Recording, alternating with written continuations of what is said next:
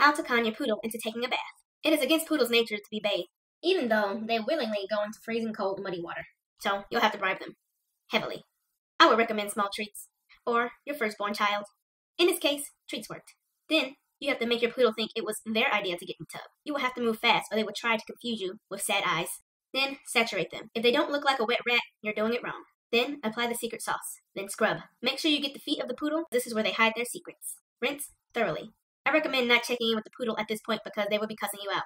Once allowed to escape, the poodle will try to drown your bathroom in an act of revenge. At this point, the poodle will remember themselves and demand to be blow-dried like the royalty they are. Make sure you brush as you blow-dry, otherwise they will be a nappy mess. If your poodle does not look like a cloud that the Lord made and handed down to all of mankind, then you haven't blow-dried and brushed long enough. If your poodle gets antsy, you can release them into the wild. Make sure you brush the next day when they're completely dry. Do not be alarmed if the poodle experiences a post-bath existential crisis. This means the bath was successful.